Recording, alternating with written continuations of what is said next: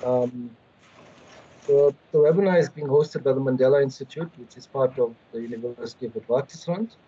I just want to talk about the program before we start. The director of the Mandela Institute, Professor Firoz Patel, and thereafter our three speakers, I will introduce once we get to them. They'll be speaking. Aadil Patel from Cliffe, Dekker, Advocate Muvangua Nyoko, and Advocate Steve Budlender. Thereafter, we'll facilitate a discussion and questions from the audience. So thank you very much for joining us. And without much ado, I'd like to give it to Professor Firoz Patel. Thank you. Thank you, Mohammed. I'd like to welcome everyone to this webinar to discuss a fascinating subject, one that has emerged with some importance in jurisdictions across the world over the last few months. I suppose there are three interrelated questions which will be addressed by our interlocutors today. The first is whether the state should, and if it does, impose a mandatory requirement. And let me make it even more interesting, perhaps, if it does so based on expert scientific evidence, impose a mandatory requirement to take the vaccine, whether such a decision by the state, by our public authorities, would survive constitutional scrutiny. The second is whether private actors, like employers, who take such action in the absence of state action, whether such a mandatory requirement imposed by a private actor would raise legal questions, perhaps of employment law and even perhaps of some of constitutional import. Cutting across, I think, both issues is the question whether the imposition of such a mandatory requirement in the context of a pandemic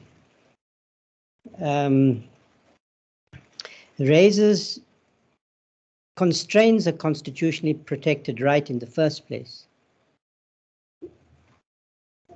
I think that is a question that we will listen to with some interest today. And then if it does, whether such a constraint will survive constitutional scrutiny under the justification provisions of the Constitution. These are extremely important questions, which explains perhaps why there's such interest in this particular webinar.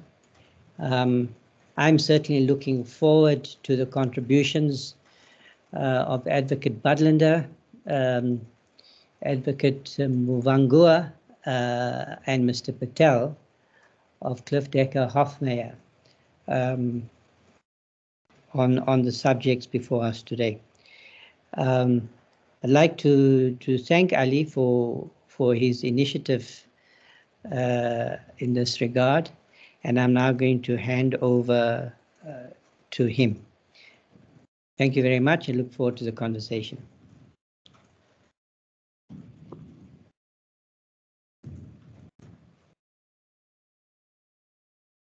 Alli, are you muted?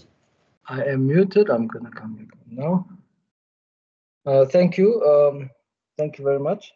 Thank you for the welcoming, Firoz. I think maybe once we stop talking, maybe we should switch off our cameras and mics. And okay, thank you. Thank you for the warm welcome, and I'd like to thank Firoz for giving us Professor Kuchela for giving us the platform to do this webinar. I'm just going to introduce the three speakers. I'm going to introduce all three of them at once so that we have a flow to the conversation. The first speaker we're going to have talk to us today is Aadil Patel. He's a national practice head, director of Cliffe Dekker, and he's a thought leader in the field.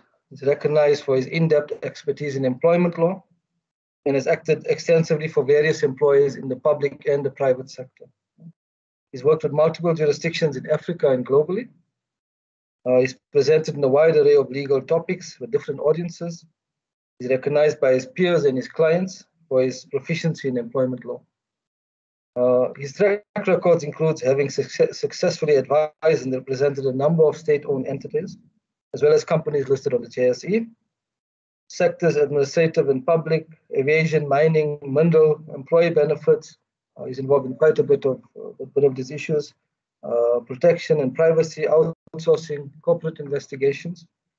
That's Aadil Patel, who will be our first speaker. But as I said, I'm going to introduce all three speakers so that we have a flow to the conversation. Our second speaker is Advocate Nyoko Muvangua, who has quite a number of qualifications. In addition to being an advocate at the bar, she's got an LLB from UCT, a BA Economics from Smith College, a PhD from UCT, PG Dip from Tax Law. Before joining the bar, she has worked as a law research clerk to former Chief Justice Nyoko and for Justice Froneman Zondo at the Constitutional Court. In 2012, she also worked as a researcher at the Center for Applied Legal Studies. So she's got a wealth of experience and currently working at the bar. And I know how busy she is, and I appreciate her taking the time to come and speak to us. The final speaker will be a close friend of Wits Law School, Advocate Steve Budlender, who's a member of Babasa Sentence Chambers.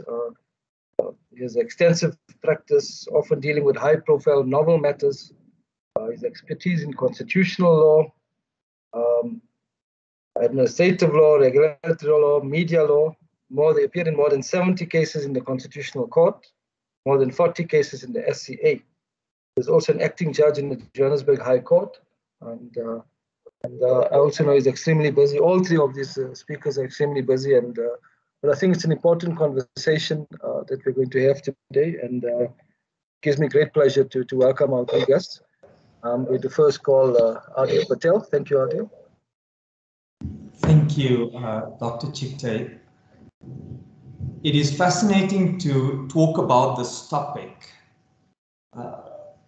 through Wits University and the Nelson Mandela Institute, and our firm and myself are eternally grateful for the opportunity.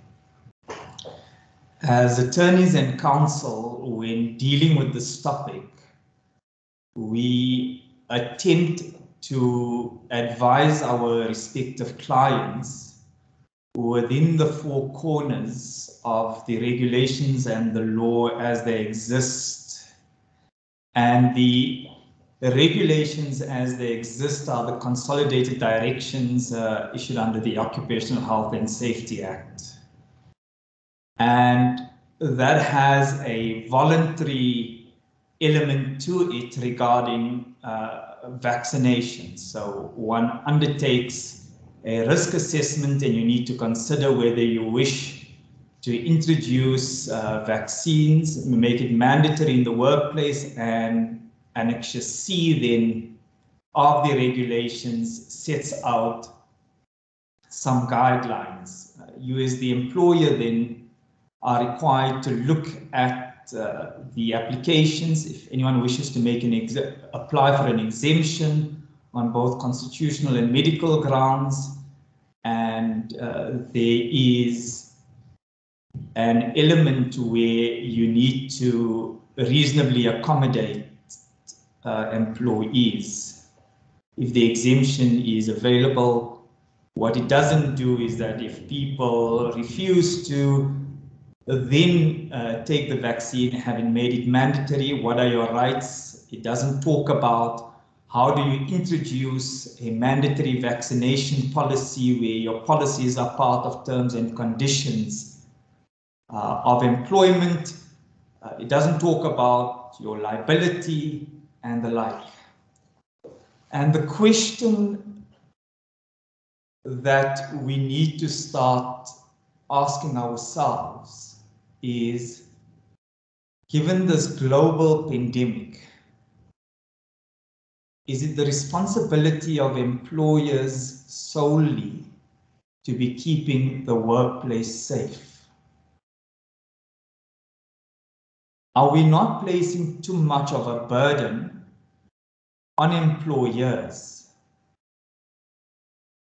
And you may frown at my statement and say, well, if it's not the employer's responsibility, who else? But consider this for a moment. Our unemployment rate in terms of the QLF report is at 34.4% Q2 in 2021. So what you have in South Africa is a group of unemployed people and a group of employed people. And the law has created a framework for the safekeeping of the employed, and the unemployed are left to be vaccinated through incentives. So the question is that, are we not further dividing our group of employed and unemployed individuals within South Africa? So that's the first question that we need to ask ourselves. When we have a global pandemic, is it correct that we have this divide? The second thing is, given the fact that it's a global pandemic, are we not placing too much of an administrative burden on the employer when dealing with this? So the first thing that we're asking employers to do is to decide whether they wish to introduce a mandatory vaccination. Having so decided, the employer now needs to determine how is it going to implement it. Well, if it has a trade union, the regulations intimate that you could have a collective agreement, so it needs to go into negotiation. So it needs to take working time and sit and negotiate with a trade union on a mandatory vaccination policy. If it reaches deadlock with the trade union, there's a potential that there may be industrial action. If it doesn't have a trade union and it opts to unilaterally implement a mandatory vaccination policy, these are its further issues. So it sits now and has to determine as an employer whether an exemption is justifiable on a constitutional or a medical ground.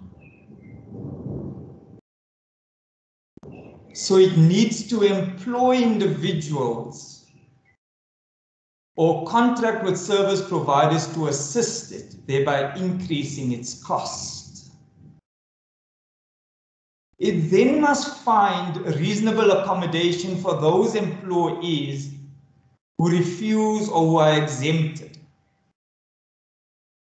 And if it is unable to find reasonable accommodation, it must then embark on some sort of termination proceedings, whether it be incapacity, operational requirements, misconduct, and the like. The CCMA in this week had indicated that they had started red flagging employees who have been dismissed as a result of them not having taken the vaccine. The employers are now going to have to defend their decisions as a result of that. They're going to have to go to the CCMA or to the Labour Court and say, in order to create a safe working environment, in order to create a safe working environment, I've introduced a mandatory vaccination policy. Employees refuse to accept it or refuse to take it. I can't accommodate them. I've terminated them. But the fact is that employees are now needing to justify the introduction of their policy, justify why they have not granted an exemption, and then justify their ultimate dismissal. And the question that we need to ask ourselves is somebody else not better placed to take over this administrative burden? The law reports are going to be flooded with cases from an employment law perspective regarding this. Internationally, we have seen the number of disputes that have been lodged against employers who have sought to introduce mandatory vaccination, because all the legislature has done is that it hasn't allowed you to introduce a mandatory vaccination policy. Your right was always there. It simply brought it to the forefront. It hasn't created further protection for you as an employer when all you wish to do is introduce a safe working environment given the global pandemic. And when you wish to create the safe working environment, you as an employer whose core business is something other than evaluating exemptions needs to now defend the introduction of your policy, defend your decision on whether somebody needs to be exempted, potentially have a dismissal red flagged by the CCMA, and then incur the time and expense to defend your decision when there is really no guidance out there. And the question that you need to ask yourself is, should the framework be somebody other than employers? This discussion and debate today is not about whether vaccinations are the right thing. It's not about whether you are able to access somebody's information, whether what are the exemptions and how do you justify it as an employer. The question that we need to start asking ourselves, because there have been many webinars and a host of academic writings on the introduction of a mandatory vaccination, on the implications of the Protection of Personal Information Act, on what are religious, medical, and the right to dignity exemptions. The question that we need to start asking ourselves is that the obligation to introduce a mandatory vaccination policy, is it correct to place that burden on employers, both the public and the private sector? Or should it be the state or other role players? I leave you with that question and we will return to it after Advocate Budlender's presentation for 10 minutes, where we can then engage with you and hopefully come up with a solution as to whether, or come up with an answer as to whether the employer is the correct vehicle to ensure that our country is vaccinated. Thank you. And I'll give you over to Advocate Nyoko. Thank you. Sorry. Thank you.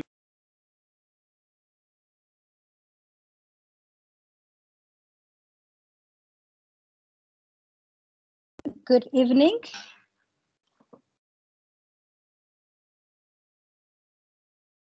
So I was invited. You can start. You can start. Thank you. Thanks. I was invited to address you on the question of whether mandatory vaccinations violate, the language used was one of violate constitutional rights. And I want to, at the outset, distinguish between the concept of violating a right and that of limiting a right. Violation of a right is conduct that in effect takes away that right from somebody. And what I believe conversation for tonight ought to focus on is not so much a violation of the right, but a limitation of those rights. Now, having for granted that, there are three, as I see it, three, could be more, depending on one's life experiences and belief system. But there are three rights that are implicated by mandatory vaccinations, three constitutional rights.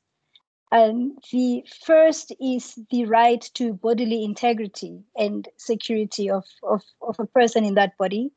The second is one's freedom of opinion, religion, and so on. And the third is a right to life.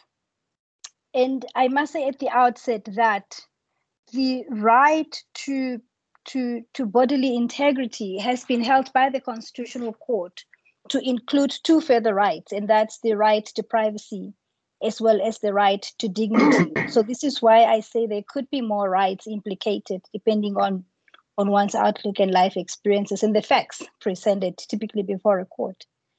Now, the question then, one proceeds from the premise that mandatory vaccinations could impose limitations on rights. And what the focus ought to be is whether those limitations are justifiable in the kind of democratic order that South Africa espouses. The idea of justifying a limitation on the right is really undergirded by the notion of a social contract. And in South Africa, we often use the word Ubuntu, the notion of Ubuntu, because what that means is my being as an individual is not absolute. It is determined and dependable upon the existence of another. I am because you are. So the social contract, in otherwise regular parlance, recognizes that very idea that there is an interdependence between individuals. So this is why we talk about a justifiability of a limitation. Now, in terms of the Constitution, where conduct is limiting of one's rights, especially the rights in the Bill of Rights, the first question that the Constitution asks is whether there is a law of general application. In other words, is the instrument that is limiting that right one that is generally of application? And the Constitutional Court has held that a contract is not a law of general application, so it could never be held as such.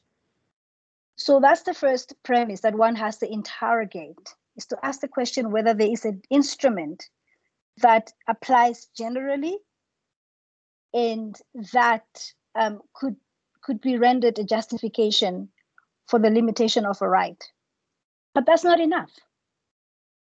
That's not enough, because there are other considerations. Even though there is a law of general application, Mr. Patel spoke earlier of the directions issued under the Occupational Health and Safety Act. That alone is not enough to get one home and dry. There are further considerations that ought to be taken into account. The Constitution requires factors such as the nature of the right that is being limited to be taken into consideration. So in my example of the three rights, one would have to consider, well, what is the nature of the right to bodily integrity? What is the nature of the right to freedom of religion? And what is the nature of the right to life? The right to life has been held by the courts to be absolute, because without it, one cannot enjoy the rights that are contained in the Bill of Rights.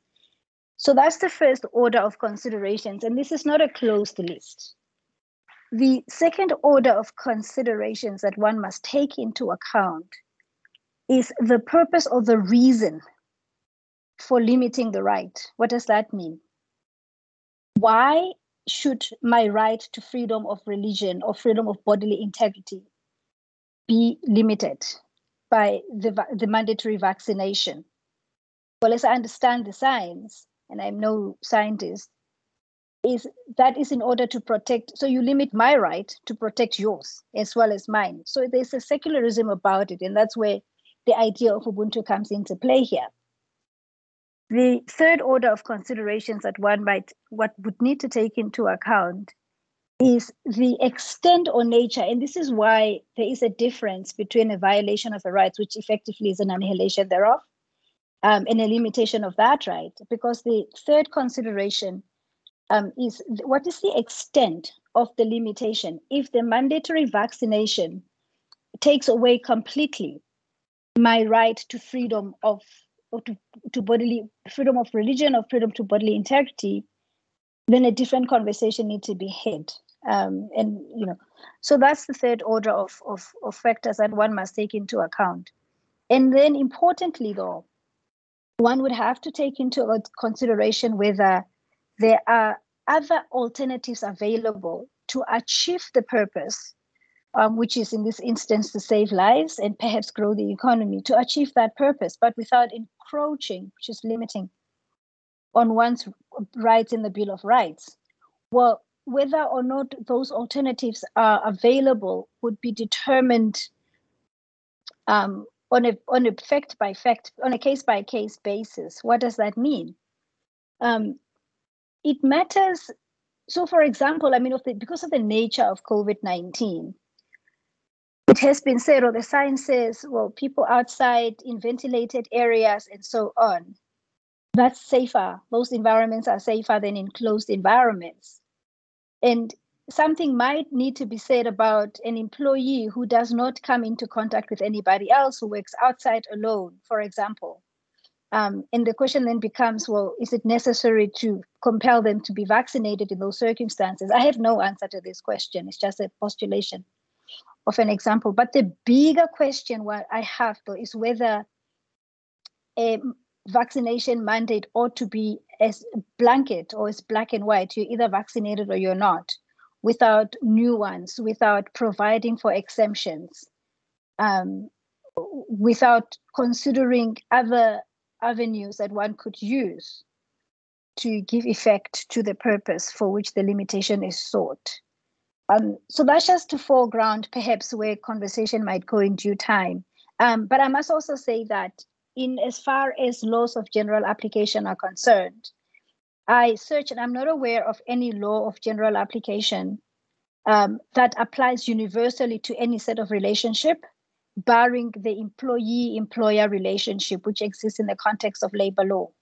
So an argument could be made as well that currently and beyond that scope, there is actually no law of general application in the country. And perhaps, it could be an invitation or a moment for the state to step in and promulgate that law of general application beyond the employee-employer environment and legislate more broadly. But I'll leave that to Stephen Budlender for now.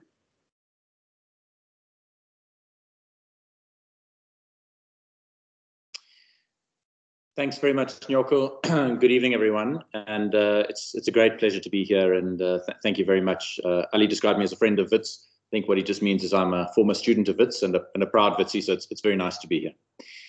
I have been asked to speak about the third leg of this debate. And the third leg is there a duty on the government to enact legislation or regulations to provide specifically for mandatory vaccination? And I want to address three topics. The first is where the duty on the state might come from. The second is why it is not good enough or may not be good enough to rely on the Occupational Health and Safety Act. And the third is how would it be done? And I'd like to address each of those in turn, but before I do so, I think it's important to set out expressly what the premises of my assessment are, because there are at least three.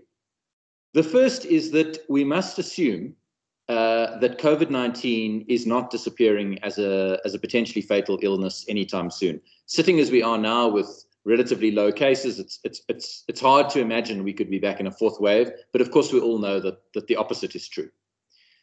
The second is that we must assume, because that, as I understand it, is what the science tells us, is that the vaccines are an effective way of preventing people from suffering serious illness and death as a consequence of COVID-19. But the third and perhaps critical element is that the vaccines are also an effective way of reducing the spread of COVID-19. In other words, they reduce the odds that we will transmit COVID-19 to each other. And that's an important piece of the puzzle, because if that were not true, if the vaccines were only about, if I take a vaccine and that is only about whether I will get ill, the argument for mandatory vaccine goes down. Whereas if I take a vaccine and it prevents me or reduces the odds of me spreading the disease to others or spreading a severe form of the disease, then the argument for a mandatory vaccine process goes up. So against that backdrop, and I will assume those three premises, let's deal with the three questions. And the first is, where would this duty to come from? And the answer is that the duty would come from Section 7.2 of the Constitution, because Section 7.2 of the Constitution says that the state must respect, protect, promote, and fulfill the rights in the Bill of Rights. And the Constitutional Court has explained what that has meant. It means, it did so in the Glenister 2 case, in a different context about corruption, but it explained that what 7.2 means is not just that the state must refrain from violating our rights, but that the state must sometimes take positive measures to protect our rights. So in that context, the Glenister 2 context, what the court held was that there was a constitutional duty on the state to create an effective and independent corruption-fighting unit as part of combating corruption, because of the dangers that corruption caused to the rights in the Bill of Rights. Now, if that is so, it seems to me arguably that there's a similar duty on the state to create legislation that enables vaccines to be broadly distributed and requires people, subject to certain exceptions perhaps, to take the vaccines. So it seems to me that 7.2 likely gives rise to the kind of duty that we could do, that would arise, because we know that COVID-19 threatens our lives, it threatens our bodily integrity and freedom and security of the person, it threatens our right to healthcare because of the extraordinary and unprecedented strain it places on healthcare services. And so given that all of those are fundamental rights, and if you accept my premise, the premises I articulated, that vaccines are an effective way of preventing people from suffering serious illness and are an effective way of reducing the spread, it seems to me arguable that mandatory vaccine legislation or regulations is an incident of the state's duty to take reasonable measures under Section 7.2 of the Constitution. But that, of course, all begs the question, which is, why do we not simply rely on the OHSA? Why is it that one needs special purpose-built legislation instead of relying, as some companies have done, on the Occupational Health and Safety Act? And I accept, for purposes of argument, that, and I think it's more than argument, I think it's likely that you can introduce a mandatory vaccine policy under the OHSA, subject to certain constraints and exceptions and so on. And that's not the purpose of this address. But it seems to me that there are problems with that, because what we are doing when we rely on the OHSA is we are really forcing a square peg into a round hole. The provisions of the OHSA are not specifically geared to vaccines. They therefore are not specifically geared to considering what exemptions, if any, should be in place for vaccines, and they do not set up appropriate mechanisms to assist people in determining whether people should be exempted from the duty to take vaccines. And so the advantage of a purpose-built set of regulations or a purpose-built piece of legislation is obvious. It seems to me there are at least four. Firstly, consistency. It does seem very odd that the question of whether you are required to take a vaccine or receive a vaccine depends on which employer you work for. Why should it depend on whether you work for one medical aid or another, or one law firm or another? Why should it be the case that it depends on that? So consistency is a reason. The second reason is certainty, because as Aadil has already highlighted, there is considerable uncertainty about what is lawful and what is not, and what is required of employers and what is not in relation to vaccines. A piece of legislation with checks and balances built in would assist that. The third reason is constitutionality, because as Nyoko points out, it's very important in the constitutional assessment that there is a law of general application to limit the rights concerned. Now, of course, the OHSA is a law of general application, but there will be arguments for sure about whether it is a sufficiently specific law of general application, or whether, in fact, there needs to be more specific limitations of rights if the limitation of rights is to be permissible.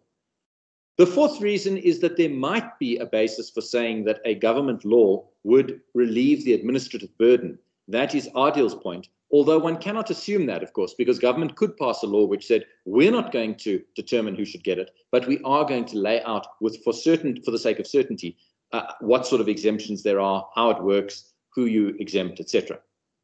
But the fifth and last reason is that it seems to me that to think that this is a matter for employees and employers only is a mistake. COVID self-evidently does not only spread in employment contexts, it spreads in any context in which there are many people. And it is a mistake, I think, to see this as being an employer or employment issue only. If we are serious about achieving herd immunity and widespread vaccine take-up, it may well be necessary to say we are going to legislate across all contexts. So it would apply to schools, it would apply to workplaces, it would apply to government buildings, it would apply to a whole range of different contexts. And that would be the most effective way of achieving the vaccine take-up and the herd immunity. And so all of those reasons seem to me to suggest that there is much to be said for a tailor-made piece of legislation or set of regulations dealing with this issue. That leaves only one question, which is, assuming I'm right and assuming that there is a duty, how would it be done? And there are two ways it could be done. The first would be a bespoke piece of legislation, the COVID Vaccine Act, which required vaccines to be administered or required employers to insist that the employees are administered, or schools, and so on. The trouble with that, of course, is legislation takes a long time, although we did see with the COVID tax relief that legislation was passed quite quickly in relation to COVID. But the other alternative is Section 27(2)(n) of the Disaster Management Act, 57 of 2002. As we well know, COVID has been declared a state of disaster, or we were in a national state of disaster as a consequence of COVID-19. And Section 27(2)(n) contains a provision which says that the Minister of Cogta may make regulations concerning, and I'll read it, other steps that may be necessary to prevent an escalation or to alleviate, contain, and minimize the effects of the disaster. Now, if you accept, as I think you must, and as our courts have said, that COVID-19 produces a disaster under the Disaster Management Act, and if you accept, as again is the premise of this of my address, if you accept the premise that vaccines prevent the spread of COVID-19 and prevent the odds of serious illness and health, then it seems to me that a regulation which required vaccines would comfortably fall within 27(2)(n). And of course, you would have to draft it in a way that is reasonable and justifiable, taking into account all of the rights, including those that Nyoko spoke about. But from a virus point of view, you would certainly be able to craft that as being a 27(2)(n) regulation. And that means that you could do it by means of regulation quite quickly, as opposed to relying on actual legislation being passed.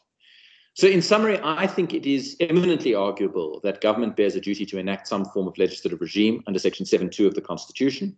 And in order to deal with this issue, I think there are many advantages to it rather than relying on the OHSA. And I think that government would have the power to do so had it wished to, if it wishes to do so going forward. Thank you very much.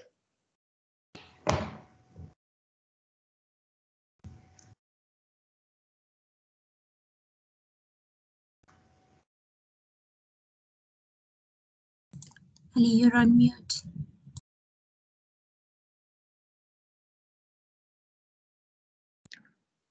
Thank you, Steve. I think some extremely interesting discussions pertaining to the state's responsibility. Aadil, did you want to come in and respond to what has been said by Steve before we open up to questions? So I think just from my side, from an employment side, Steve certainly provides a neat solution from an employment perspective, provided it's drafted in such a manner as not to create further burden on the employer. But it certainly will assist in providing employers with better guidance as to how it's introduced, who it evaluates, what are the factors it takes into account, but most importantly, and I think of fundamental importance for employers, is what may it do insofar as an employee refuses to take the vaccine and it is not exempted. Because what we are going to have to defend at the CCMA or at the Labour Court, having been red flagged already these sort of cases, is whether it was discriminatory to terminate an employee's employment solely on the basis of them refusing to take the vaccine. And if the first employer that's unsuccessful in defending such a claim, the costs are enormous. Having a legislative regime, as Stephen sets out for us, provides employers with the comfort and the guidance to deal with this pandemic and to assist the country at large to achieve herd immunity. Thank you.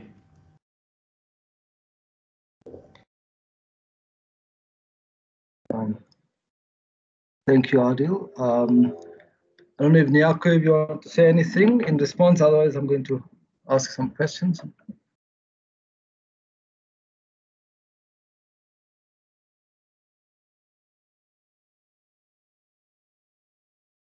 So there is a question regarding how different is this from the HIV/AIDS is the question posed. The difference is and that goes to a consideration of the limitations, right? So the difference between this and HIV is the science of it. One does not, for example, contract HIV by working together with somebody who's HIV positive. However, because of the science of how COVID-19 operates, one could contract, and that's why that just limitation is could be justified in the circumstances. I hope that answers the question.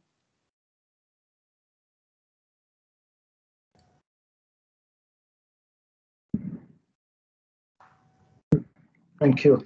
Aadil, I've just got a question. I'm going to read out a statement basically from what the minister has said when the regulations were being passed. And also said what is critical is that we need to balance the needs and to take the dictates of collective bargaining and the need to keep employees healthy and business running. The LRA emphasizes the primacy of collective agreements. These guidelines are not intended as a substitute for collective agreements or agreed procedures between employers, the employer organization, and unions. Should we not leave it to the parties to decide? Flexibility is important and realistic. And the ILO, look at the ILO's guidelines on mandatory vaccination. They say a similar thing. It requires cooperation between management and workers. Well, employers have the obligation that workplaces are safe. Consultation with workers in all aspects of occupational safety and health are essential elements for decision making. So basically what they're saying is that we don't necessarily want to create a nanny state. We don't want the state to be directing how this should be done. Should we not leave it to the employer and employees to say, let's negotiate and come to an agreement? Because while you're saying the obligation is on employers, the obligation also lies with employees. I'm not sure what your take on. I'm going to leave it to Steve. For all three speakers. Yes, I'm going to leave it to Steve to talk to you about it from the state's responsibility. But certainly, I want to start off by piggybacking on what Steve says. You're sitting with a global pandemic. You want to create herd immunity, but yet you're saying that we can have different standards depending on which employer you are. So you could have 3 employers within a particular sector approaching this matter completely differently. Some saying we're not willing to take the risk of introducing a mandatory vaccination because we can't see ourselves defending, we can't see ourselves going through 120, 130 exemptions, getting a law degree within a week to determine constitutionally whether this is a medical ground, religious ground, dignity, physical or bodily integrity, employing loads of attorneys to determine this. That's outside of our core sphere of business. But the main problem for me, apart from an employment perspective, is this division we're creating between the employed and the unemployed. The state needs to fit, needs to come to the party so that there is equality between all citizens as such. Thank you. Maybe, Ali, can I come in there? Sure. I think Aadil's exactly right, but I think the real difficulty is this. In an employment environment, normally a debate about working conditions or a debate about remuneration or anything else is something that affects the employers and the employees, but it doesn't affect broader society directly in that way. And so to leave that to a collective bargaining process is one thing. But the debate about whether Mr. X working at company Y gets vaccinated and proceeds to infect Mr. Z is something that doesn't just affect that company or those employees, it affects society at large. And so I think that that is the reason why this issue is not really an employment issue alone, and why there may be a need for it. And, you know, it's worth saying, because I see there's a question on the chat, and maybe I can just deal with it now. There's a question from I think, Krista, who says, well, have we done enough to figure out why people are not taking up vaccines voluntarily? And I agree with that. I think the best way of doing it is to persuade people to do it, and I'm fully supportive of that. But the truth is that there is extraordinary misinformation out there and disinformation about vaccines. And if I'm skeptical that there will be enough to make that happen. And in that context, this is not the first time the world has ever faced compulsory legislation about vaccines. There are cases from the US in the early 1900s, Jacobson versus Massachusetts about compulsory smallpox vaccination, and Zucht versus King about compulsory vaccination for children in schools, where the US Supreme Court upheld those compulsory laws. What this US Supreme Court will do with Joe Biden's vaccine mandate is a different question. But I think that, because the world has changed and the US Supreme Court has changed, but I think what it demonstrates is the idea that individual choice doesn't trump all when it comes to vaccines is not a new idea. It's not a knee-jerk response. It's an appropriate response in many contexts, and I think in this context it is. And if I may, I don't know if Rose is going to go next, or I want to also piggyback off that to say that whatever the framework in existence, which Aadil mentioned earlier in his presentation in chief, the directions and the legislation that is currently being used is used in relation to a particular relationship. There is nothing that compels people who are not within that relationship to be vaccinated. And therein lies the problem right now. Okay, thank you. Professor Kachelia, your hand is up. Thank you. So let me try and spice things up a little bit. I want to put forward what many will consider a very controversial view. Let me start by saying that I agree very strongly with the argument. When Mohammed first put it to me, I wasn't certain why the question was being put in this way. In other words, focused on the state's constitutional duty.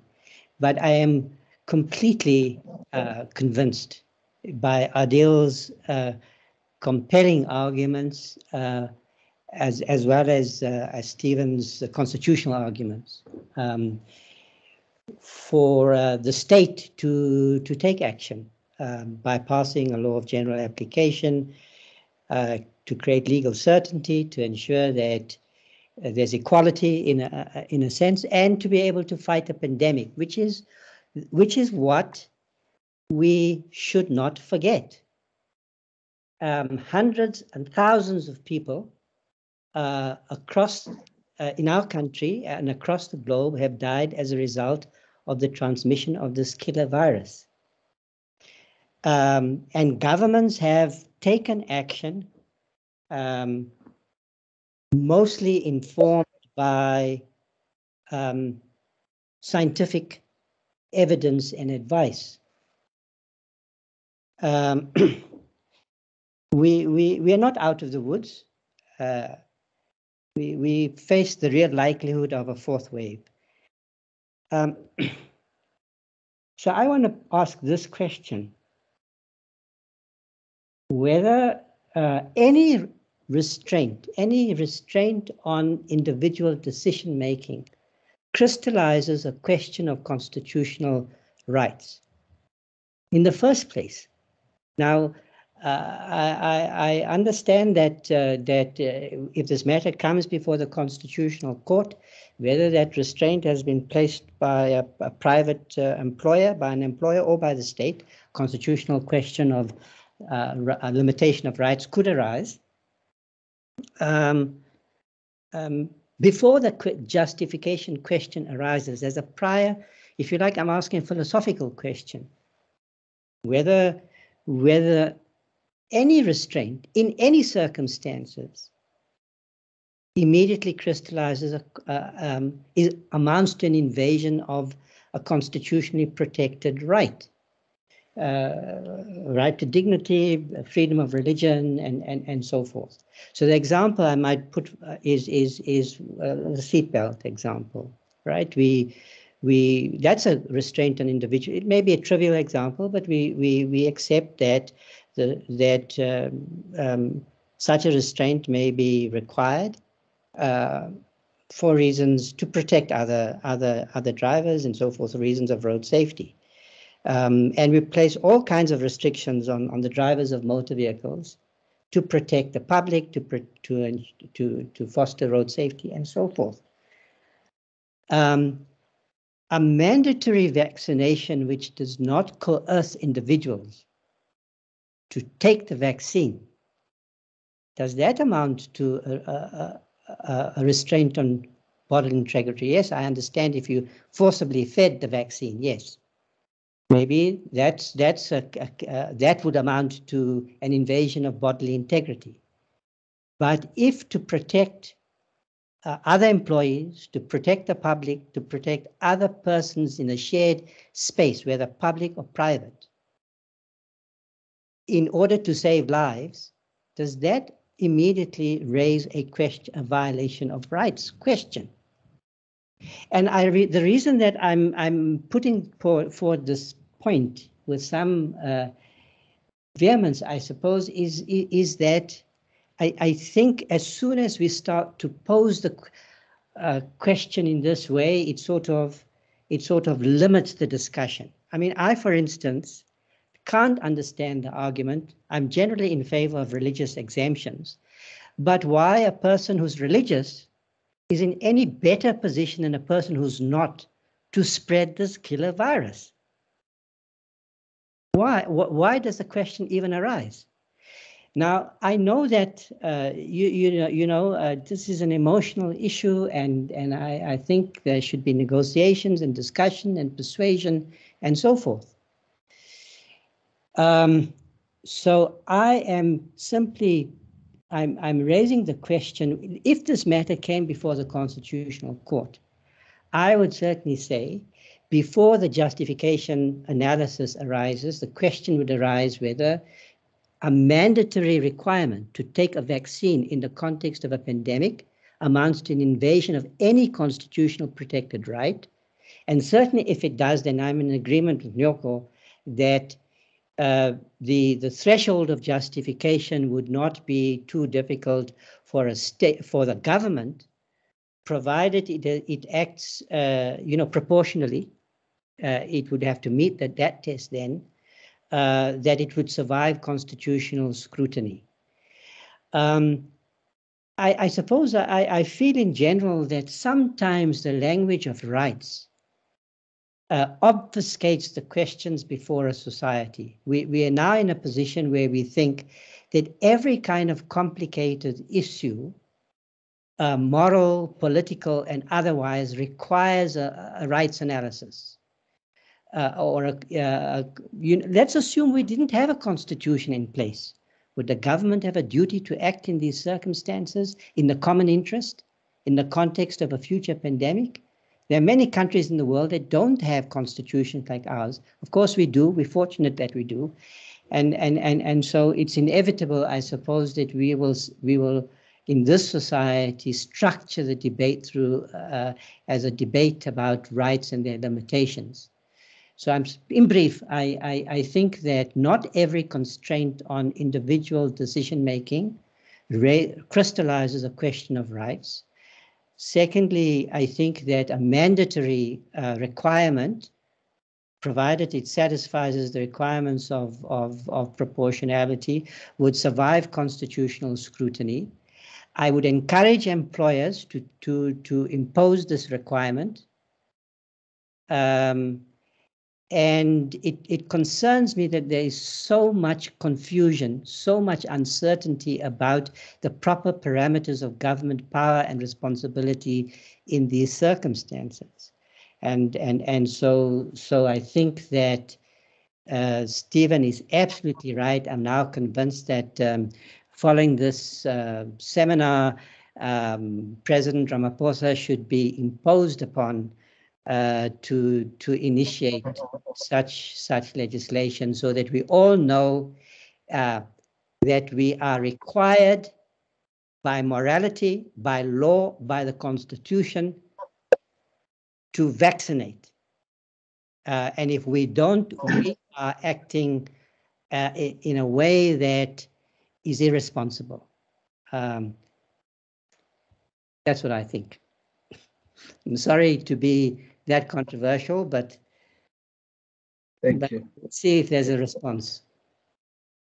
Thanks, Firoz. I see Steve's hand is up, and then I'll put your question to the panel after that. Well, I actually wanted to respond to Firoz, if I may, Ali. Of course, that's what I'm. Thank you. You know, Firoz, I think we reached the same conclusion, but I think we reach it on a different basis. And I think it might be important to articulate the difference in the basis, because I do think that anything that imposes mandatory vaccines is a limitation of fundamental rights. I think it's a limitation. I agree that religious freedom should not be singled out above all others. I agree that there are others, but I do think that if I am required by law to undergo any medical procedure, that is a limitation of my right to bodily integrity. I do think, for the reasons I've articulated, it is justified. But I think we need to be a little bit careful, and that's the reason that in my premises I tried to distinguish between two things. Assume that the vaccine was only good for me. It prevented me getting ill. It prevented me getting sick and dying. But it made no difference to whether I transmitted it to Aadil or Nyoko. I think in those circumstances, a mandatory vaccine policy would be unconstitutional, because it would say it's a limitation of my rights and it's only to benefit me, and I should be able to make that call for myself. But that's why I introduced the third premise, which I think was a loaded premise, but one that I understand is supported by the science, which is that the vaccine doesn't only benefit me, it also benefits Aadil and Nyoko if I'm working with them, because it reduces the odds of me spreading a deadly virus to them, or a virus in deadly form. So I agree with the destination you arrive at, Feroz, but I think I disagree with the route, because to me, it is a limitation. And in order to render it constitutional, one would need to actually show that it benefits not just the person who gets the vaccine, but those around him. So I think that might be the debate between us. A brief response, if I may. So like, I mean, this is the first time I think I'm taking senior counsel on, but that's okay.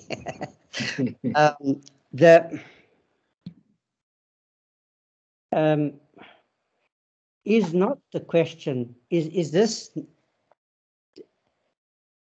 the real issue not the one that you put your finger on, which is that this killer virus is transmissible. Now, so it's certainly the interests and the rights of others, as well as society as a whole, are immediately implicated. Let's look at the facts. In the United States, what has been the social impact of vaccine skepticism? Mr. Biden has done a great deal to try and bring that virus under control, minimize the social and economic impact, which has been devastating. But there is a sizable proportion of the population in the United States that believes that their rights are being violated by a government or by employers introducing mandatory vaccine requirements. That's the context. So in societies where there's a culturally embedded notion that these restraints automatically trigger a question of rights, there has been a huge cost, a social cost, in terms of lost lives, lost jobs, economic carnage. As a result of this idea, you pointed also to impact of misinformation, social media, and so forth. So I guess we back philosophically, before we even reach the constitutional question, to this basic philosophical question about, on the one hand, individual interests. I think not all individual interests are protected by rights, and collective common interests. And in the context of a pandemic, I think that the rights, the interests of society prevail. Now, you're quite right. We can maybe we arrive at the same point. Simply saying that, I mean, the reason that a mandatory restraint would survive constitutional scrutiny is because you're giving weight to some of the factors that I am articulating, which would not otherwise succeed under Section 36, correct? In other circumstances, the right, there would be a clear breach of the right, and as you indicated, restraints which would be less likely to survive the Section 36 analysis. Why would a mandatory restraint in these circumstances more likely to succeed under Section 36? It's precisely because we're dealing with a pandemic. And that's also why we agree that the state has a duty in these circumstances, constitutional duty, to act. But in any event, I'm happy to to rest on the conclusion that we both agree on, that a mandatory requirement which does not coerce individuals would survive constitutional scrutiny, whether imposed by a private employer or by the state. And so, Aadil, I think the CCMA needs better legal advice.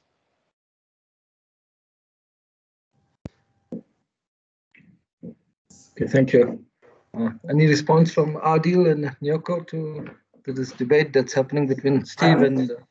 I think that just to give guidance to where we're going to while this debate rages within society as to who has the obligation.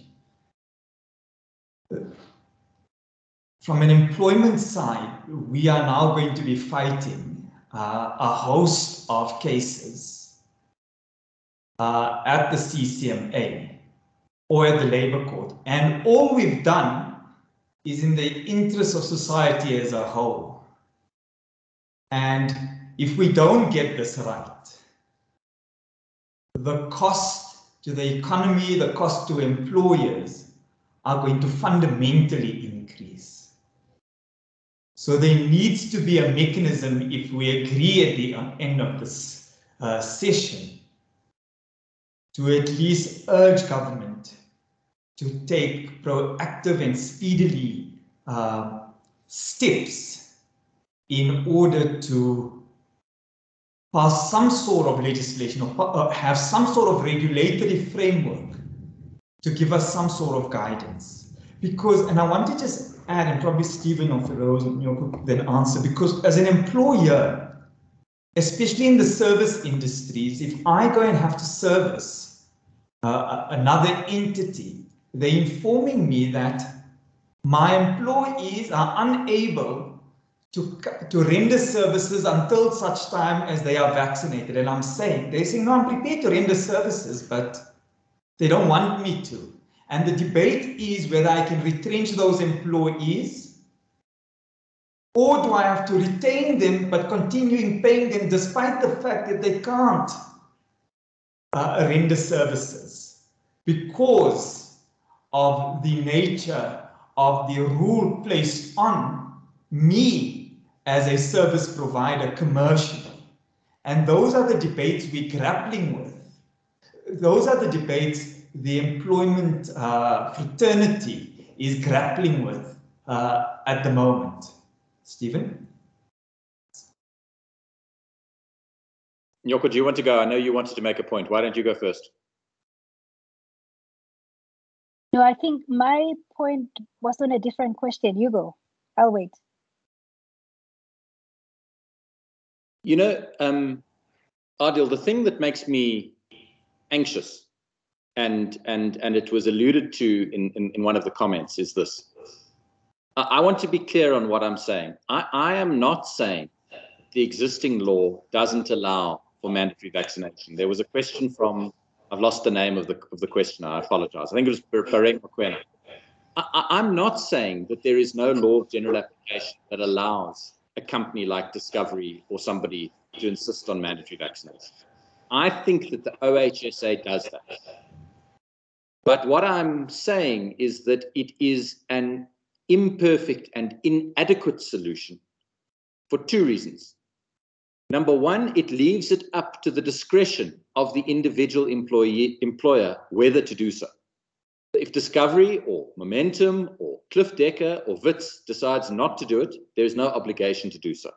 And that's a major problem, in my view. And it's a problem which is very much at odds, or it's a situation which is very much at odds with the Biden mandate, which requires all companies over 100 employees to vaccinate. So that's the first problem. But the second problem is that even if you were going to just leave it to the discretion of individual employers, I don't think it provides much helpful guidance on how to do it.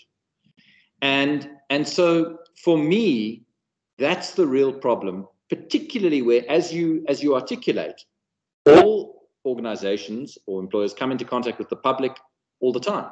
And so you can't pretend that they are hermetic, that the workplace is hermetically sealed from the public. So for me, and again, I want to be clear, if someone came to me for advice and said, can we as a company impose a mandatory vaccination policy under the OHSA? My answer would be yes. In fact, it has been yes. But for me, that's not the full extent of the question, because the question is, shouldn't there be a mandatory requirement that companies do it? And shouldn't the companies be given greater guidance? Sorry if I may, want to push the envelope a little bit and say to Stephen, sure, there is a law of general application, but within a particular context, though, and I think this is what we need to be reckoning with. Otherwise, we wouldn't be seeking to compel the state to intervene. We must all accept that definitely there is a law of general application, and you're right. The Occupational Health and Safety Act does do that. But there is no law of general application which requires Cliffe Dekker to require me as counsel to be vaccinated. I don't work for Cliffe Dekker. So there is a gap. I think that's dead right. But I think just the question, and it comes out on the chat as well. So in the services industry, Nyoko, maybe just for you to answer this question. If I as an employer wish to go to Wits University to service them or to consult, I'm not allowed to go there unless I provide them with my vaccination certificate. And the question then is whether Wits is entitled to insist that such a policy be implemented for its service providers. And I think that's the debate that's happening at the moment as well.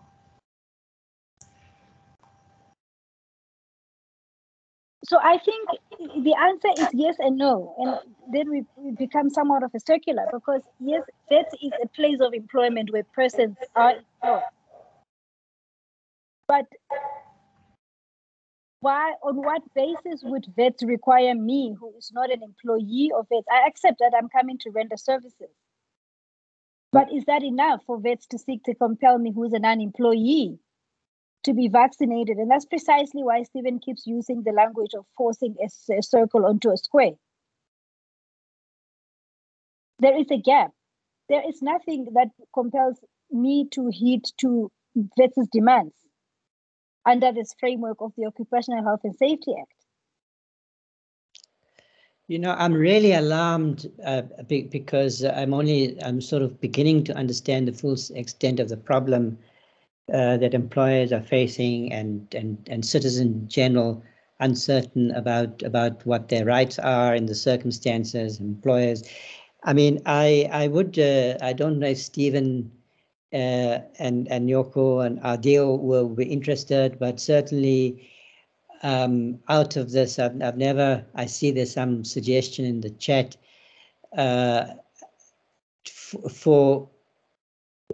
if some kind of statement from this webinar was put together, calling on the government to act to address the issues that I think Aadil was very clear about on the employment side, the uncertainties that are arising, the equality issue, the strong constitutional arguments about justification that Nyoko put forward, and Stephen on the duty of government to act, constitutional duty. So let's be clear. I think that the best way forward, I know I had a little bit of a rant, but the best way forward in South Africa, given the constitutional framework, is for us to make strong constitutional and policy arguments for the need for certainty and clarity on these issues. And you know, I'd be very happy to support a statement to that effect coming out of this webinar. I think Steve wants to respond. Do you want to respond to that, Steve? Yeah, if I can just, as a last response, because I think it goes to Aadil's question directly and relates to questions that are in the chat. I think Wits or a restaurant or any workplace is entitled to say that the people visiting the place of work must be vaccinated because of Section 8 of the OHSA, because 8.1 says every employer shall provide and maintain, as far as reasonably practicable, a working environment that is safe and without risk to the health of his employees. And 8.2 then allows the taking of measures to do that. And I think Wits is entitled to say, we have people who work here, and if Aadil Patel wants to come and consult with the Deputy Vice-Chancellor, he must show that he's been vaccinated. And similarly, I think whatever your favorite restaurant is down the road, he's entitled to say that before Feroz arrives to eat his steak, he must show that he's been vaccinated because of the employees who would otherwise be exposed to the virus. So I think the OHSA is broad enough. But it still seems to me, for the reasons I've articulated, that to see it only through a workplace view or an employee employment view is too narrow. But given that that's all we've got, if you came to me and asked for advice on that, that would be the answer.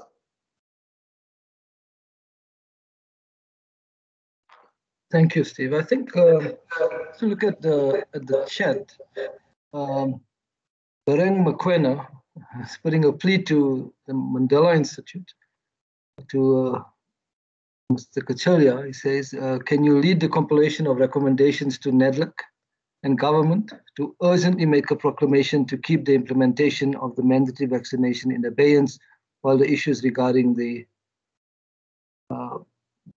necessary legislation and constitutionality around it are clarified? Because if we leave things as they are in January, some companies will be dismissing people. And I think that's something you spoke about again. Just to look at some of the questions, maybe in the chat. I think we've. I think there's one. Okay, I think Steve, you've answered the one by Deploy Marencha. She said, "Can you please elaborate why occupational health and safety cannot be relied upon for employers to also apply its mandatory vaccination policy?" And I think you've clarified that by saying it can be used, but we need a bit more direction from the state.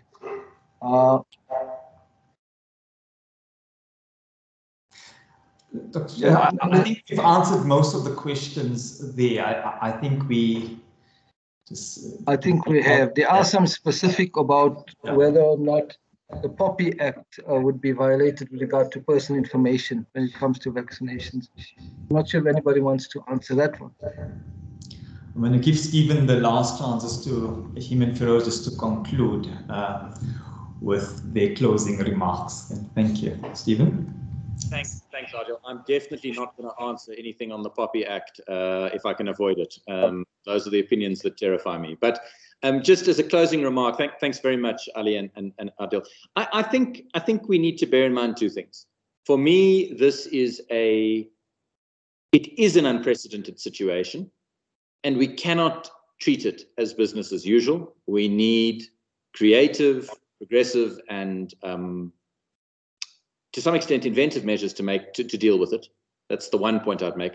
But the second point I'd make is we don't need to reinvent the wheel because, as I say, there is a well-worn jurisprudence in other countries around mandatory vaccinations.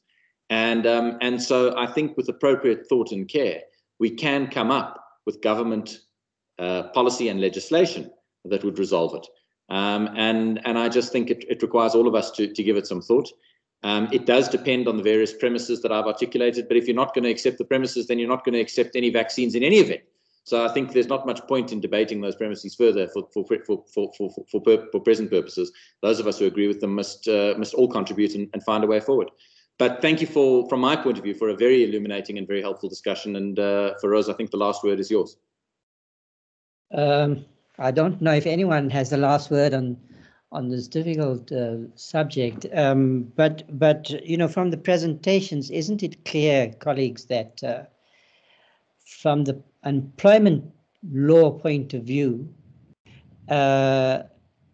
employers are well within their rights to require vaccination, employers like Wits, and that if government were to enact legislation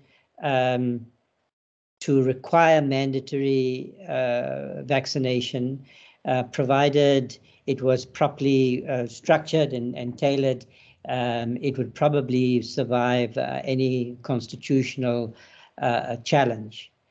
I think it's very important to encourage people to vaccinate. I think the medical epidemiological evidence is clear. You know, I hope that this seminar has contributed in a small way to clarifying the legal as well as the compelling moral reasons for us to vaccinate. I also want to thank Alli for organizing this event, and to all three of you who have been so articulate, persuasive. Thank you very much for your presentations. Thank you. Okay. So thank you, Feroz. So I'd like to close the session. I think first I'd like to thank the Mandela Institute. I think in support of hosting such webinars, I think it makes us think about issues a bit differently. I would like to thank Feroz and assistance from Akhtar. So I'd like to thank Cliffe, Dekker, Karushka and her team for assisting as well.